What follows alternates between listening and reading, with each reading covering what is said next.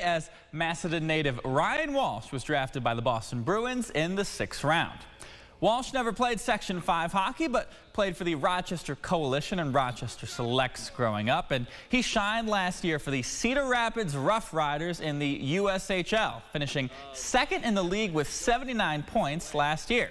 At 19 years old, he's considered an overager, passed up in previous drafts, but his breakout season got him on the NHL radar. He will play hockey at Cornell University next year.